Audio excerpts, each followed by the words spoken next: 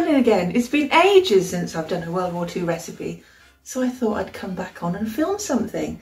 I found a recipe for savoury potato biscuits. You know me, I like anything that's a little odd and a little strange, because I'm always quite interested to see how it actually turns out. So I thought I'd cook this today in my kitchen. The first recipe I think I've cooked for the 1940s experiment in my kitchen. I'm renting a house in Swindon, Wiltshire, returned to my roots. It's where I was brought up, and I've been here 2 years now. So it shows you what a long time it's been since I've cooked a recipe. So yeah, savoury potato biscuits from this book, which is Eating for Victory, Healthy Homefront Cooking on Wartime Rations. And the book basically is a book of reproductions of official World War II instruction leaflets by Jill Norman. So yeah, I'm looking forward to it. So I'm going to go through the recipe with you and the ingredients for the savoury potato biscuits. So in here it says savoury potato biscuits, 2 ounces of margarine, 3 ounces of plain flour, 3 ounces of cooked mashed potato, 6 tablespoons of grated cheese, 1½ teaspoons of salt, pinch of cayenne or black pepper. So I'm vegan, so I don't eat dairy, so I'm using Violife here instead. Very handy, grated cheese kind of flavour, so I'm going to be using that instead of cheese. But my flour's weighed out, my margarine's weighed out. There's my salt and black pepper, and I'm cooking the mashed potato right now. So as soon as that's cooked, we'll be well on the way. And apparently this makes 24 3-inch biscuits. We'll see. I'm not so sure. Sometimes these recipes say it's going to be 24 3-inch biscuits, but in fact it ends up being about half the amount. But anyway, I'm looking forward to this. Done. Mashed potato. You don't need to put anything in it, just plain old boiled potatoes mashed up for this recipe, because you've got the seasoning and the margarine in with the savoury potato biscuits. Cool. You want to see what 3 ounces of mash looks like, don't you? It's practically nothing. So the recipe is telling me to next rub the margarine into the flour, add the potato, cheese and seasoning and work into a stiff dough. Roll out thinly, cut into shapes, bake in a moderate oven for 15 to 20 minutes.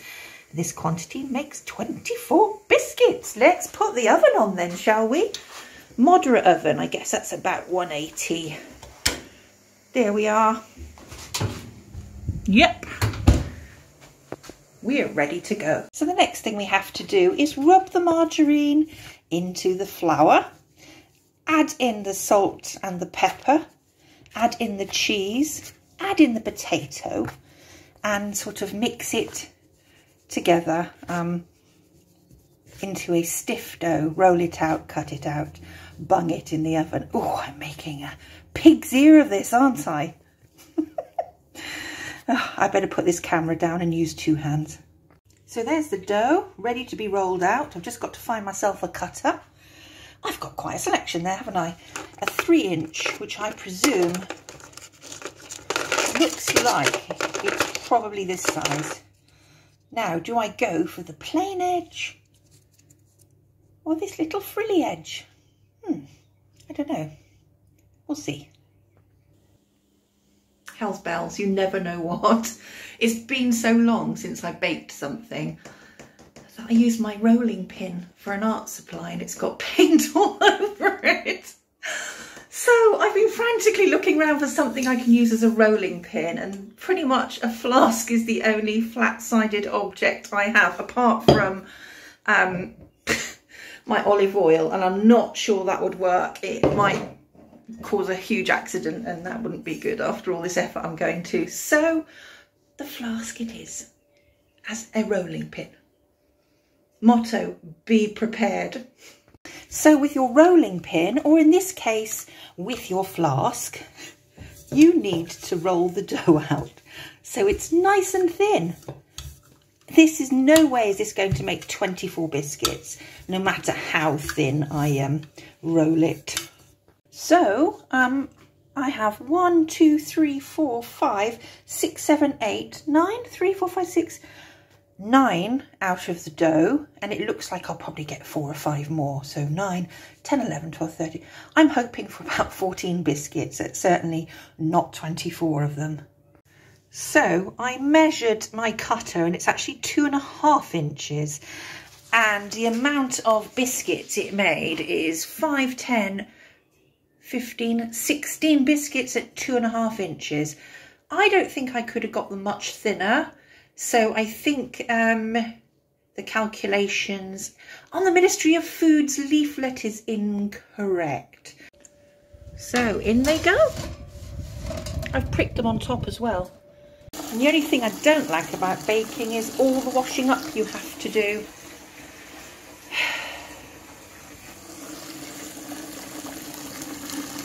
Just get on with it. Sneak peek. Let's see how they're getting on. Oh,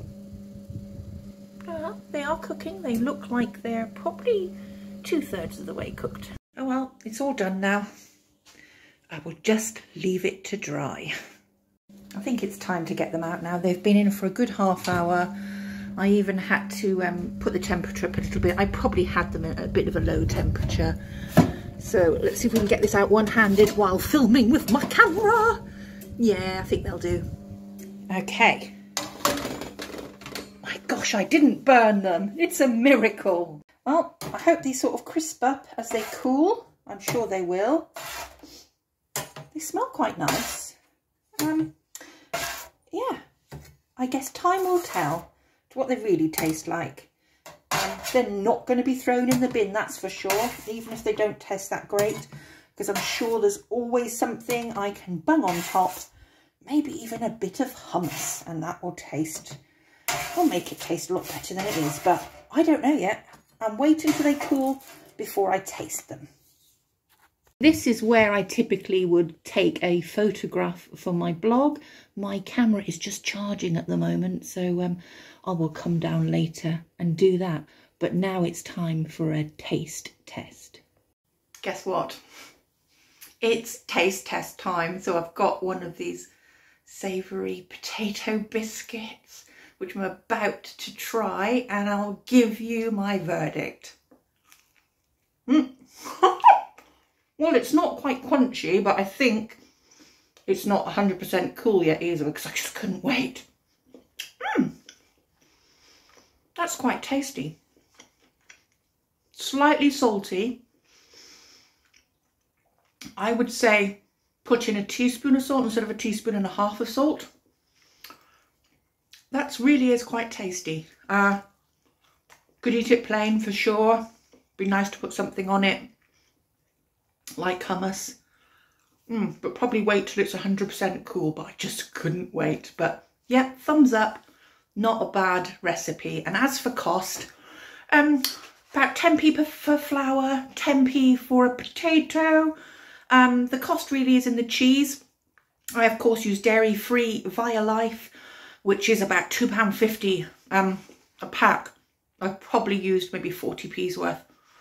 So it's about 60p, and it makes 16 2.5-inch biscuits. Can't work out what they cost each per biscuit, but yeah, quite economical, I think. Anyway, it was quite nice, quite a pleasant surprise. Give it a go. They're actually really growing on me. I'm back again, by the way. The little bits of black pepper really add to the flavour.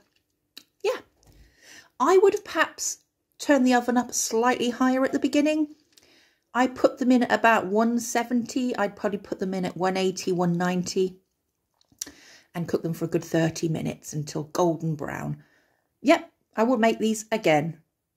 There's not that many left on the plate. They definitely have grown on me. I think that's about my 5th or 6th, maybe more. 7.8 out of 10 now.